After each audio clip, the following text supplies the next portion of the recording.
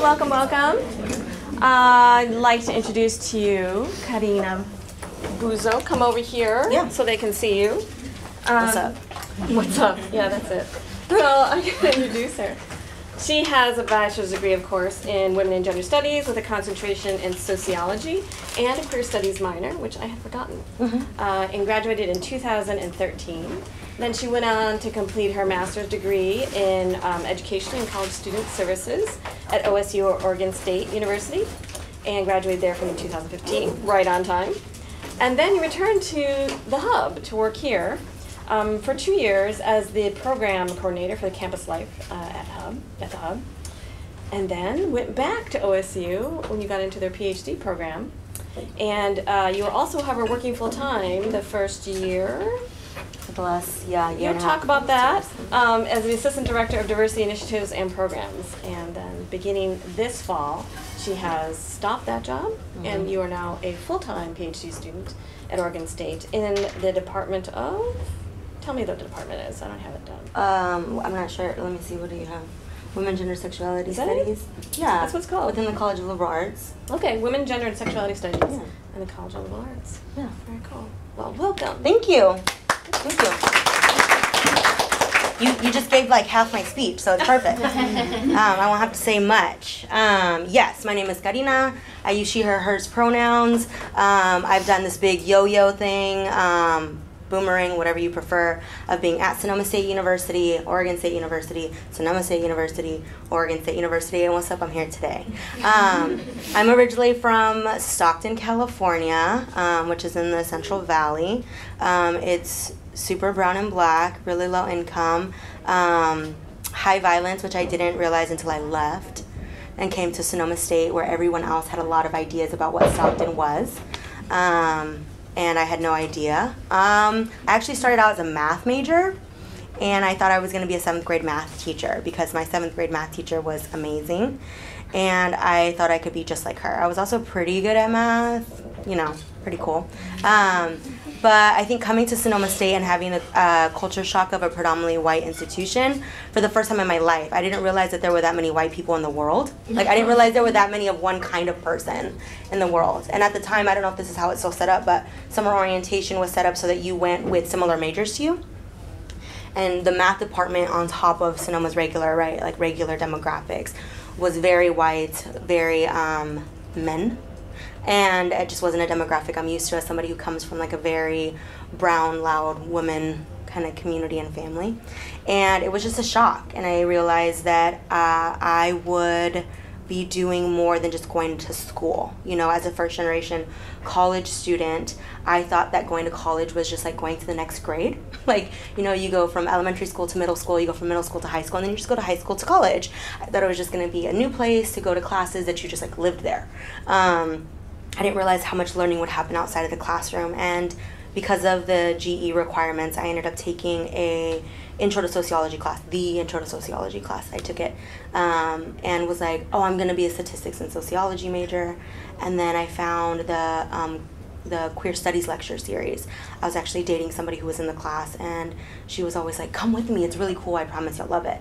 And then so I just crashed class all of the time. I was like, this is amazing.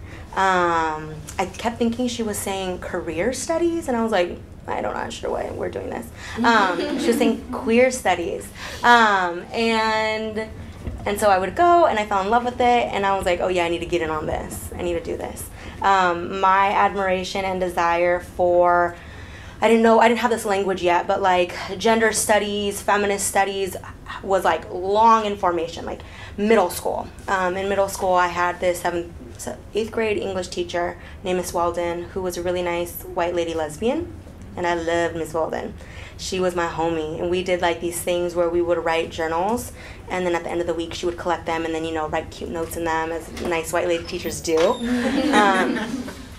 To predominantly brown, you know, students and freedom writers thing. And she would write notes to us, and I regularly talked about how I was perceiving gender and sexuality around me, specifically with peers who were being bullied because of their perceived gender or sexuality. But I didn't have that language, right? I was like, so and so is getting made fun of for being a girl. but they were a boy. I was trying to make sense of it. Miss Walden ended up giving me this book called Luna by Julianne Peters, which is about a young trans girl written from the perspective of her sister. And it was the newest thing I had ever learned. I was immediately enthralled, and I had finished the book and went home and told my parents I wanted to be a gender lawyer. Because that's the only language. I was just like, I need to advocate. Oh my God, like, how do people not know about this? This is amazing. And they didn't know anything either, right? They never went to college. They're like brown and hardworking, and they didn't have any experience with what gender was or what I was asking for, but they knew advocacy. So they took me to the library and asked the librarian to show me how to find books that I wanted. And they took me to take them back, and they sat with me in the library, right? They never rushed me. And I think a lot of that has to do with my parents growing up in the 60s and experiencing violent racial desegregation stuff. My mom had to violently learn English in the 3rd grade after being born in Texas. I don't think that's a narrative that gets discussed often, is that my mom is a U.S. born citizen who was born in Texas but didn't learn English till the 3rd grade, because a lot of the border cities in Texas are just like Mexican cities, because this was Mexico. Okay. So she spoke Spanish, and then her family moved to California in the 3rd grade, where she was required to and it was violence, right, because you could hit kids then, to learn English in 1 year. And she experienced that. My dad experienced a lot of similar things around school. And so when I was their age, right, racial justice was always age appropriate because they had experienced those things from a really young age. So as young as the 3rd grade for me, if I came home with a note, stapled to my jacket, or like whatever happens to little kids, or I get like the yellow card in school, they would ask the gender and race of the teacher. Right? They were like, who is your teacher? Tell me more. Because they wanted that context. And even though they never said racial justice, right? They never said those things. They wanted to know those questions, and I think that's where it comes from. And that's what led me to Sonoma State. And it's what led me to eventually switching my major. A lot of people, when my peers especially heard that I was eventually switching my major from a math major to statistics to WGS, sociology and queer studies, they were like, aren't your parents pissed off? And I was like, no, like my parents are just really excited I'm in college. They're really excited I'm in college. They have no idea what I'm doing. And I've been talking about being a gender lawyer since I was like 12, right? So they're just like, yeah, sure, do whatever you want. And get a degree. And I think that narrative too around getting a job, I think is probably really imperative for folks in this course of like, why didn't I know if I wanted to be a gender lawyer by middle school? And I was in a performing arts program. We went to like a performing arts magnet school. My sister and I said we because my little sister is here.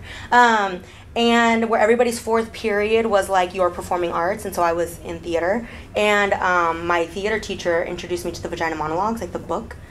And I was so obsessed with it that my theater nickname ended up being Carina the Vagina.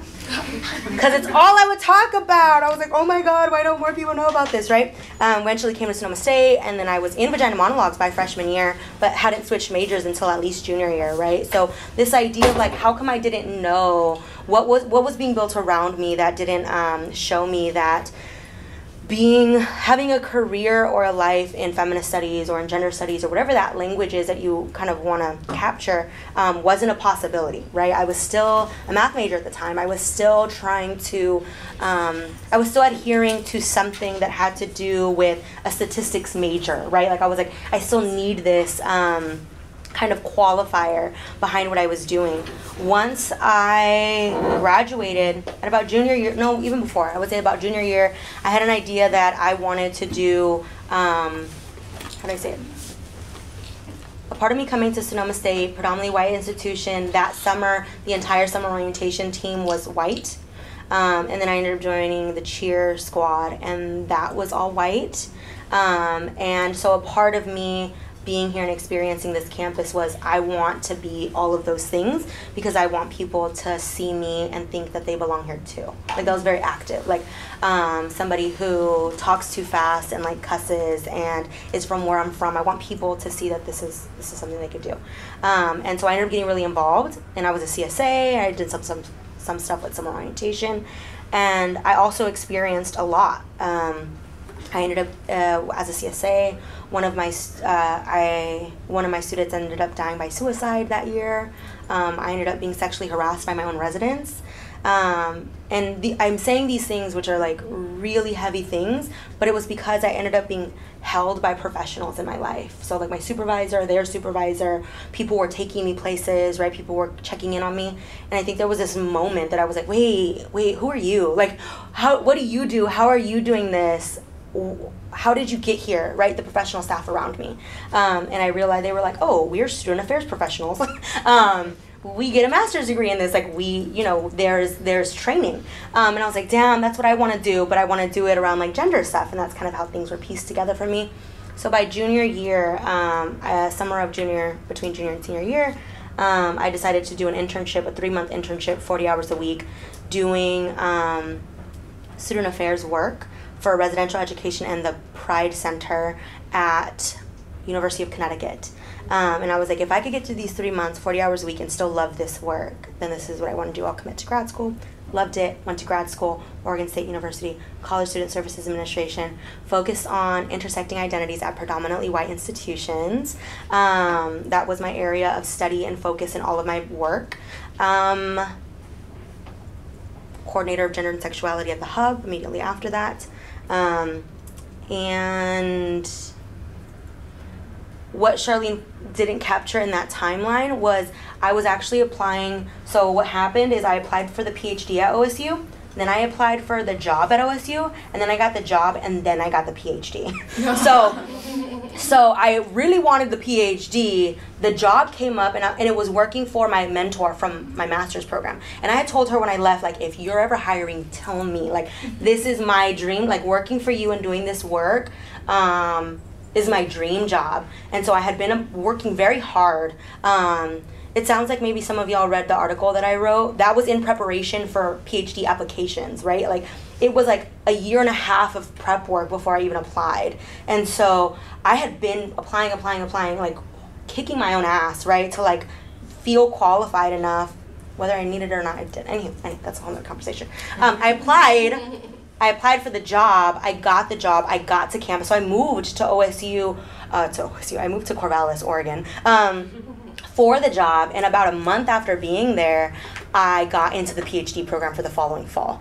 And my supervisor, who's an amazing woman of color, was like, I support you to do whatever it is that you need to do. So this last academic year, I did both. I was a PhD student and the assistant director of diversity initiatives and programs. And it was absolutely exhausting. It was fulfilling work, but it's work that takes 150% of you. And the program wasn't made for like working professionals. There's like doctorate programs that are like made for working professionals. This is not it.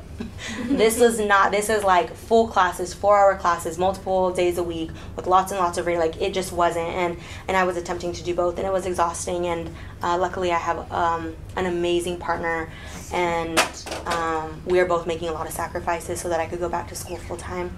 And I feel very fortunate to do that. And now I'm here supplementing my income, talking with college students. That's what I'm going to leave off. I have a bunch of questions that I have made bullet points for.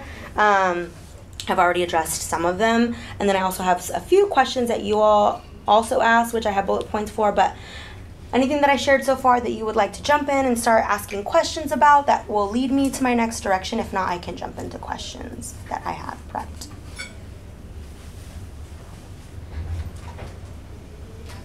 No? Anywhere you'd like me to begin? No? Okay, I will start. Let's see. Okay, so what have I been up to? Let's see. In addition to some of the, like, what am I doing as an assistant director of diversity initiatives, in case you want to know, like, what kind of jobs these look like, and like how WGS informed those things. I was coordinating a student program that was a social justice peer educator program. So I supervised 14 students and oversaw their curriculum that they then took out to the 14 residence halls. There were one per, and a lot of my training around social identities, power, privilege, and oppression kind of kicked in there. I was also coordinating a racial justice retreat called Racial Aikido. Oregon State University has a collection of racial justice retreats, Racial Aikido, Multiracial Aikido, Examining White Identity, International Student Social Justice Retreat are the 4. and I was coordinating racial aikido, so there's some of that kind of background as well. And I was also gender specific, I suppose. I sat on like a trans task force on campus where I was representing my department and my unit to go with other folks across campus to talk about issues that trans folks on campus are experiencing, to see how the advocacy can land in each of our departments and units.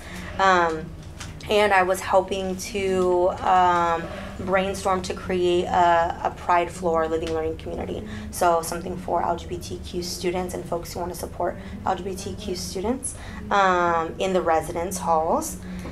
That's kind of what I was doing there. Within my PhD program, you know, having a background in Master's of Education and then going into a PhD in Women, Gender, Sexuality Studies, I had a lot of feelings around what I needed to be studying, right? Like what the right answer was. And I was like, oh, it's policy, right? Like that's what I'm supposed to do. I'm supposed to like figure out how to do feminist policy or gender-based policy in higher ed. That makes sense. And so I kind of ended up going through this like cycle of like, that's how I entered the space because I felt like that was most valid.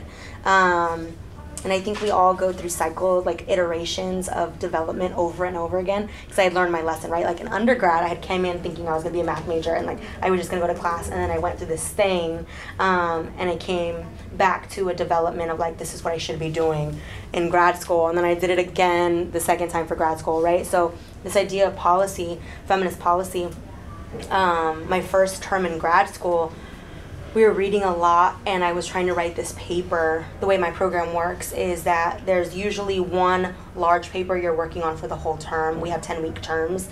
You have little papers every week, and you have one big paper you're working towards. And I was working on that big paper, and I thought it was going to be about gender-based policies in higher ed, like gendered spaces. And it was clunky, and it was awkward, and it was hard, and it was too big, and I wasn't sure what I was doing.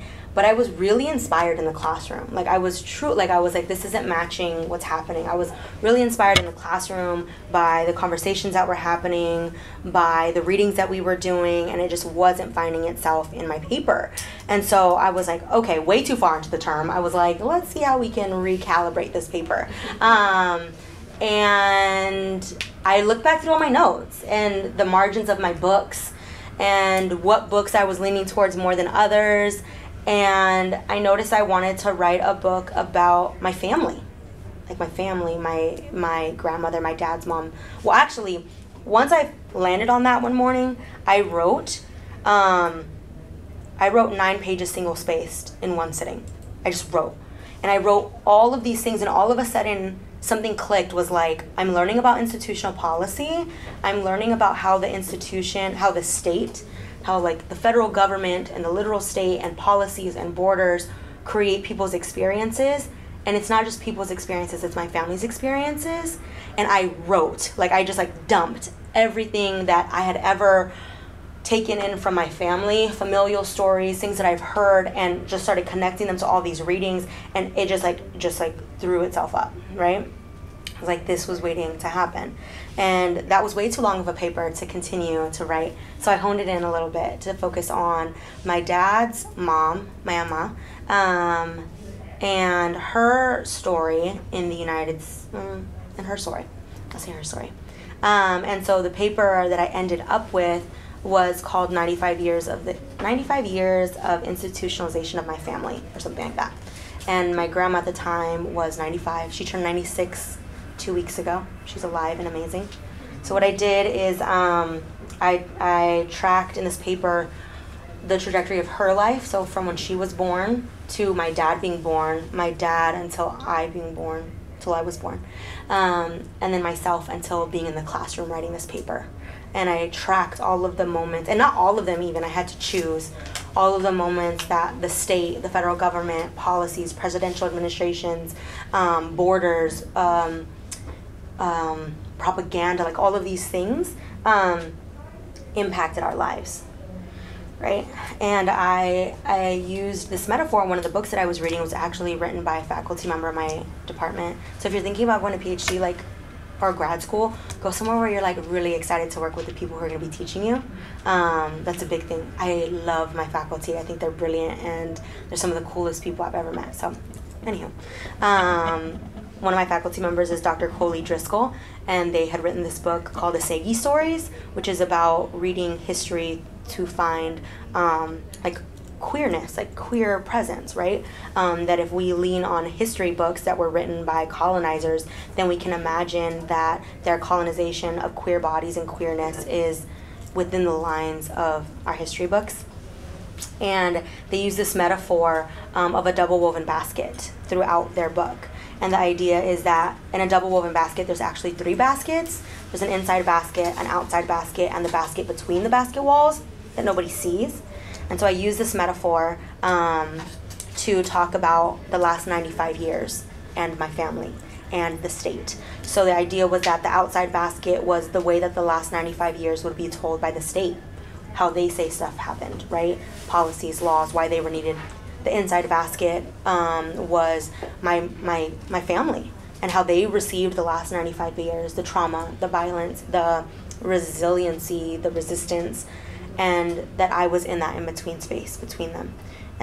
Somebody who has been institutionalized in higher ed, somebody who's an administrator in higher ed, somebody who simultaneously critiques higher ed as a system of oppression while recruiting students to go into higher ed,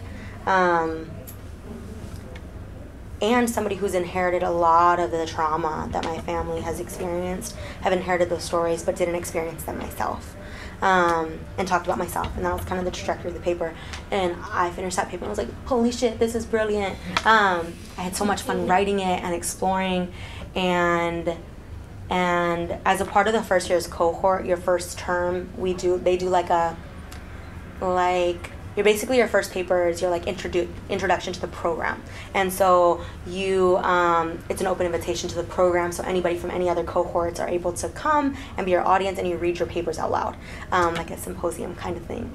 And I read it, and multiple people were crying, including faculty I really respected, right? And I was like, shut up, that's so cool. That's really cool that like you're touched by this, you know? And people came up to me afterwards and expressed like, wow, I think we're doing like similar work, not similar work, but like tangential. I think we could really do well together if we sit and do stuff. And I think at that point, when I was no longer trying to do the thing, to be the right kind of scholar, to do the right kind of thing, and I let go and let myself write what I needed to write, it felt good, and I was being received by the kinds of peers that I wanted to be received by.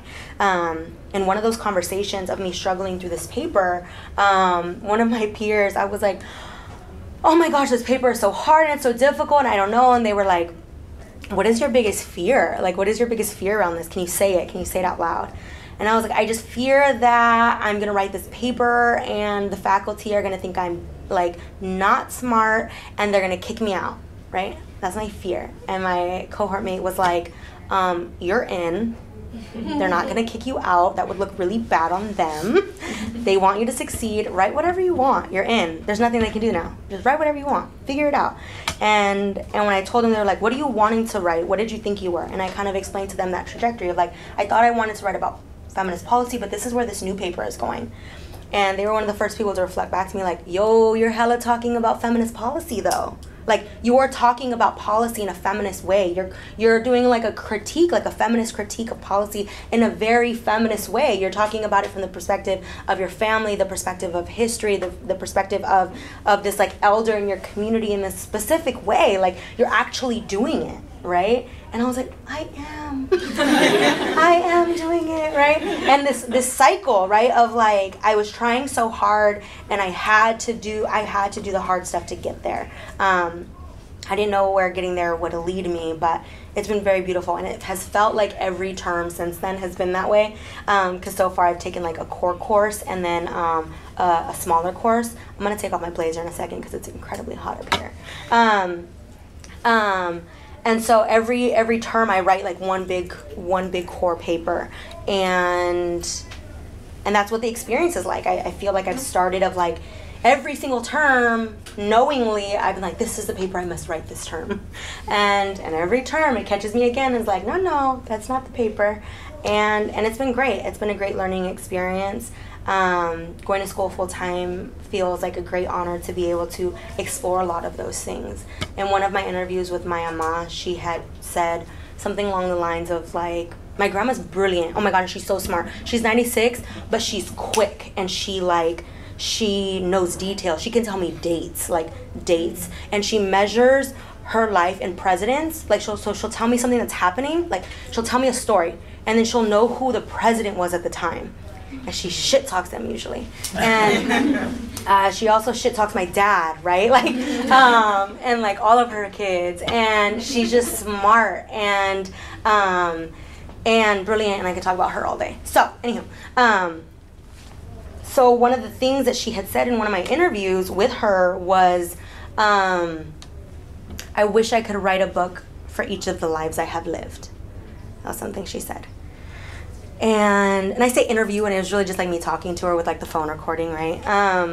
Which is probably not like an, anywho, we're talking. And she says this, and I'm immediately overwhelmed, right? And I'm like, I'm writing those though. Like I get that you're not, but you're telling me this, and like I'm a tiny piece of you. That's how like ancestors work, but it's also like how biology works, right? Like you had my dad, and my dad had me, and we're writing this. You're telling me stories, I'm capturing them. Everything you went through, everything my dad went through, and everything I've gone through to this point, we're writing them. We're writing those stories.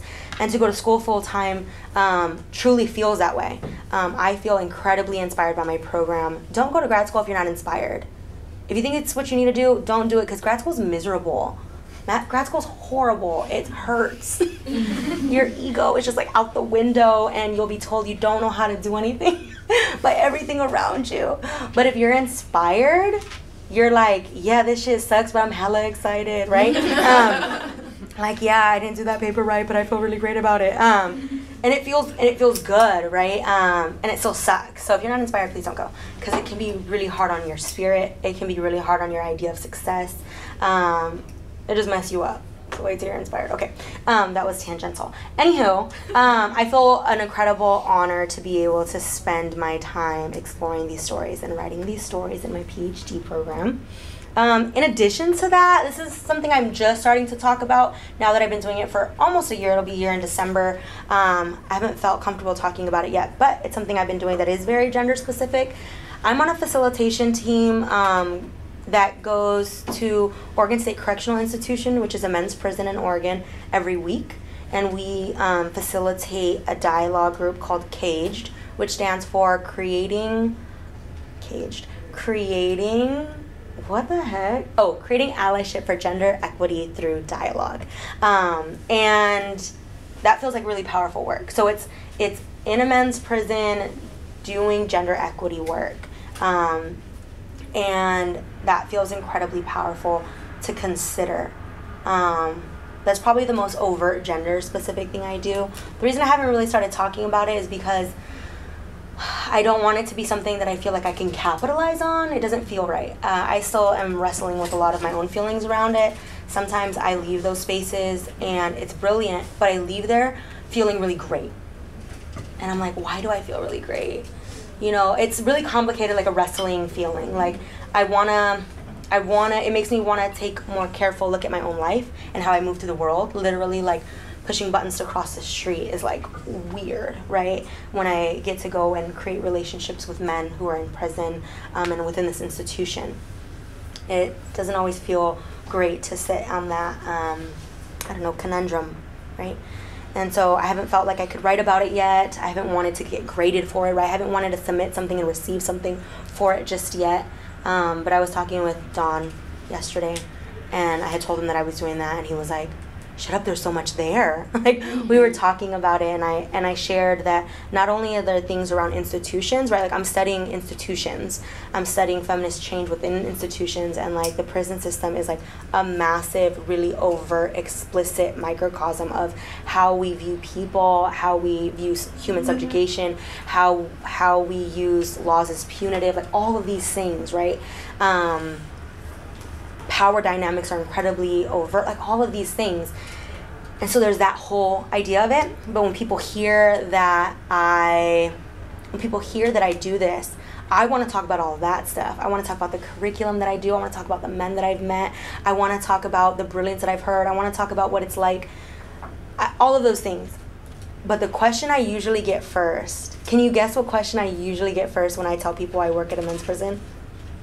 Aren't you scared? Aren't you scared? Aren't you scared? What is it like? What do you mean you go into a men's prison? Are you safe? Do the guards go with you? Right? No. No, I'm not safe. No, I'm not scared. No, the prison guards don't go with me.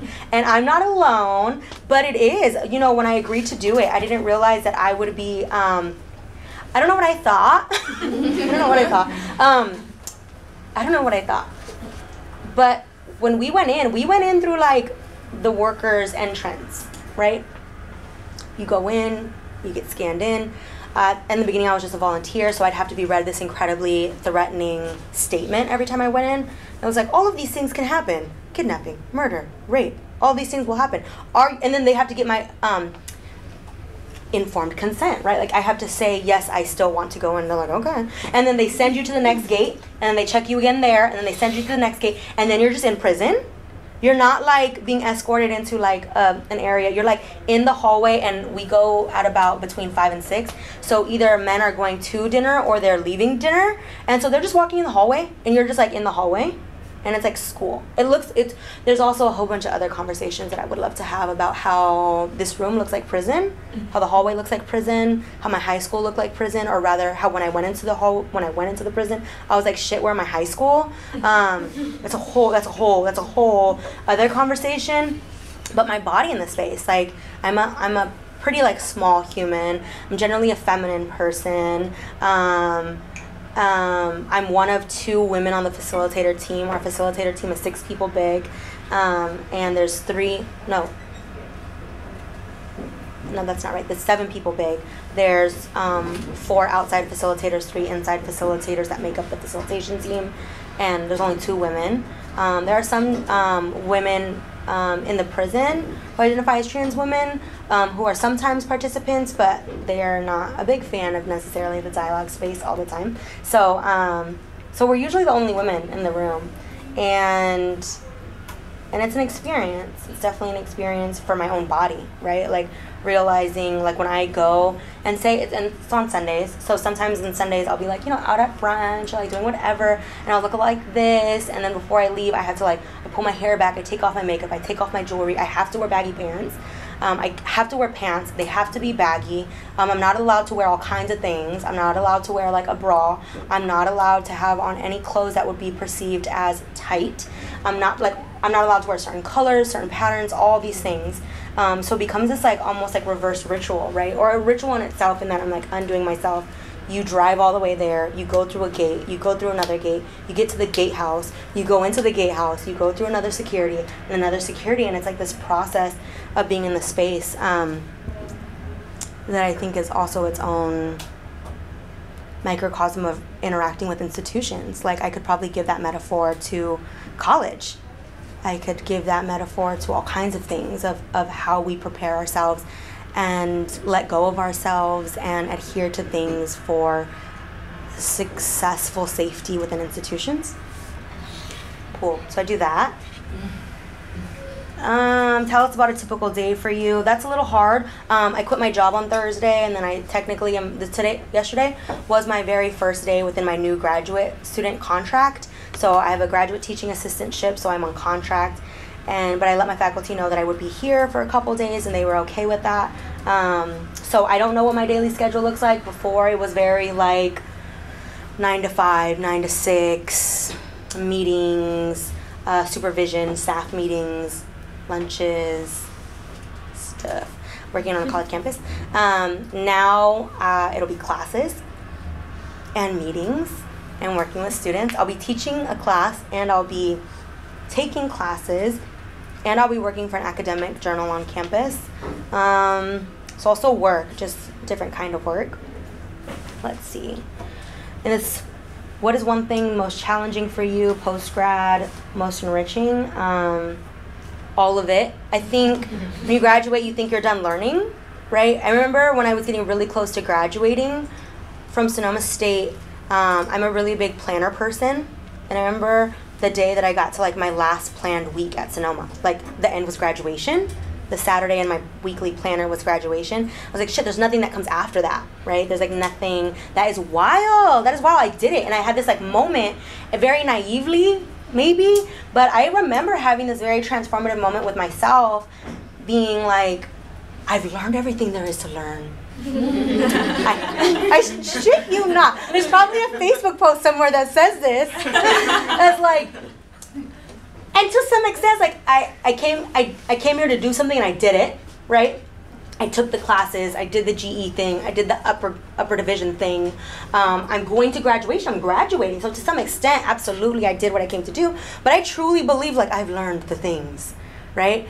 And I was going to grad school immediately after that, so that's whatever. But maybe that summer, you know, I still had stuff to learn. And then even after graduating from my master's, I feel like every graduate program since then, every schooling since then, after college maybe, the learning is like, oh shit, I don't know anything. Like that becomes more and more clear, you know, instead of like being really solidified, like I've learned the things. On my master's, I was like, I don't know that I know all of this. I'm not sure. And now I'm just like, yeah, there's no way I would know everything. There's no way. There's no way. Have you ever seen the end of somebody's paper and all of those damn resources at the back? They read those, and then those readings have those. Like, who's reading all of this? Nobody's reading all of this, right? There's no way that somebody could know all of this. And so, like, more and more and more, all I know is that I don't know anything and that I will never know it all, and that, like, a PhD is just so you can know, like, something very specific, and that PhD is really about the journey of learning and cultivating and creating scholarship. And a year from now, that answer will probably change too, as I have learned. It's all horrible and it's all great if you're inspired. Okay, that's the answer. In this current political climate, do you find yourself drawing upon your WGS background in any way? Yes, all of it. Have you watched the news? If you had to tell graduating seniors, current WGS students, one piece of advice, what would it be? Oh, you were supposed to ask this, my bad. It's okay. Okay, cool. Okay, this sounds super, like, woo. But, your dreams are possible. You just have to be willing to work really hard to find it. So people always ask me, like, Carina, what are you going to do after you graduate, you know, with this degree? I'm like, I don't know. And people are really uncomfortable with that answer. But the idea is that I don't know what there is. When I started my master's, I didn't know there was going to be a gender and sexuality coordinator role at the hub at Sonoma State University. I didn't know that, right? Even when I was here, I didn't know that I would be able to work with my mentor. There wasn't a plan, right? When I started my PhD, I thought I was going to be talking about policy, and now I'm talking about policy, but in this whole different way. I don't know what there is yet, but I've surrounded myself with really great mentors and faculty, that mentors of mine who know what I do, know what I'm practicing, know my value orientation with things, send me things now. And they're like, hey, just so you know, here's a position description for a job. Not that you need to apply to it, but just so you know, you're qualified for this. You will be qualified for this, right? And one of the ones I recently received was like to do diversity and social justice work for higher education on a state level, for like the state of Oregon. And my mentor was like, you would be very qualified for this. And I was like, shut up. One, who are these people that do these jobs already? Two, I would have never known that. And three, thanks, right? I think it's like you kind of, and what I mean by like your dreams are possible, what I mean by that is like, I wanted to be a gender lawyer in the 8th grade. That was my dream. I didn't know what that meant. I didn't have language. And obviously I'm not a gender lawyer, but I do in many ways feel like the air of that advocacy, that energy that I was seeking is happening. Like I do that work, right? I advocate on behalf of gender stuff, on sexuality stuff. I go into spaces and do that work and very much feel like I'm fighting that fight. It's not a gender lawyer, but it's that fight, it's that dream. And so whatever your dream is, you can do it if you want. Like if you have a niche thing that you want to do, it is possible, but you have to be okay with not knowing. You have to be okay with creating those things for yourself. You have to be okay with letting people know things, right? Like as an 8th grader, you don't know you don't know humility and shame in similar ways, right? So I was just energized, and I turned to the people I trust the most, my parents, and was like, I want to be a gender lawyer, right? And I was able to share that passion. But as we get older, we kind of gain this calloused filter around that and are fearful to share our passions and our dreams with folks around us, as we're afraid that they might feel naive or inaccessible in some way. So I would strongly advise that you find those people that will flourish that, right? That will nourish that for you. Like my mentors, who I tell, like, I don't know what I want to do, but I want to do this, right? And they're like, yeah, cool, here's this position description for that, actually. Like, I don't know that, but if I didn't share those dreams with folks, I wouldn't be able to see those possibilities. I also received some questions about some of my writing, and then some of that piece that y'all read around consent and training and qualifications. I also received a question: do you think that obtaining a master's degree prior to entering a PhD program was beneficial? It was required. So my PhD program in particular requires a master's degree, and it's so that they can help guarantee, a soft guarantee, but it's a guarantee, that you graduate in 4 years. So in order to do that, they need everybody to have a master's degree so that they can work on that process. Do you think you could have immediately entered your program upon obtaining your BA at SSU? No. I know people who did in other fields, and I imagine that there are programs that would be able to. For me, no. So much of my inspiration comes from working within an institution of higher ed. I've seen peers of mine who have gone straight through, who did like undergrad, master's, PhD, and they don't have as much foundation to stand on sometimes. They challenge things without feeling what it feels like to go into a meeting where you're the only person that's there for the diversity thing, and to challenge systems of institutions in your face, right? Like in their face, and say what this long game fight and advocacy is for. They don't have any of that experience, and I think it's really difficult. I can't imagine what their experience is like going to be on the other side of this, to speak to those experiences that they don't have. I'm sure there are other programs, though, that would set you up successfully to do so. I'm just not familiar with them. Other questions? Yes, there was more questions about my presentation. And then, what does your daily life look like as a full-time PhD student? I told you a little bit about that. I don't really know yet. What obstacles or oppressions do you encounter, and how do you counter back? I'm usually, like, I do a lot of the, like, I'm the only person of color. That is so true. I'm usually the youngest person in a room, or perceived to be the youngest person in a room.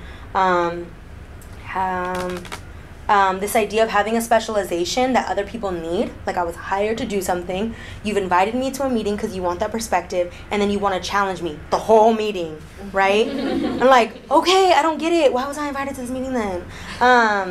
Or like expressing those, if we're talking about something and I'm presenting from this feminist, queer, social justice perspective, and then at the end of it, you want to come up to me and be like, you seemed really overwhelmed. You seemed really emotional. I just want to make sure you're okay. I'm like, and then having to do like the PR thing, like having to learn the like, interesting, no, I'm invested. I think we could all afford to be a little bit more invested. Right? And so doing some of that, I think, is often what I'm experiencing. If you're interested in learning more about what it feels like to be like the only kind of stuff, Sarah Ahmed's work is really great. If you haven't already read some of that stuff, that's my go-to. Cool. Carina, I wanted to say one thing about, I wondered if you wanted to speak a little bit to your, I know there's not much time, but your experience when you came back here to Sonoma State and worked for the Hub, in the sense of what you were just saying as being the only in the room. Because I recall, I don't think we weren't HSI at that point yet, or just getting it, right? So, and administratively, for sure. I just remember, you all should know, like, she wreaked havoc. Like, we heard about the impact of Carina in these meetings, because she did not shy away from calling all these people out. It was really amazing. Thanks, I appreciate that. Yeah, I just ask a lot of questions that make people uncomfortable, or like I tell people like this isn't okay. Like when people try to, there's so many stories of what I've experienced and how I didn't let it slide, right? Like there have been times I was in meetings where I was asked to be there and the person leading the meeting actively disengaged while I was talking, like it was my turn to talk, and they actively sat back and looked at their phone and scrolled, and then 2 people later was like, hey, where are those updates about that one part? And I was like, you mean the part I shared? And he was like, yeah, this quicker this time, and literally snapped, bullet points this time. And I literally was gonna, I read through everything, not bullet points, and every time he tried to look away, I waited. And nobody intervened. There were other people of color and there were other women, and nobody intervened this moment, right? There were things like that I was like, would not have. And that person attempted to talk to my supervisor about that. You need to talk to Carina about things. One, I'm a professional staff member. You could have came to me to engage in that conversation with me about that incident. 2, let's talk to your supervisor. What are you doing at meetings? I didn't say that to him, but I said it to my supervisor. I was like, can you talk to his supervisor? What the heck?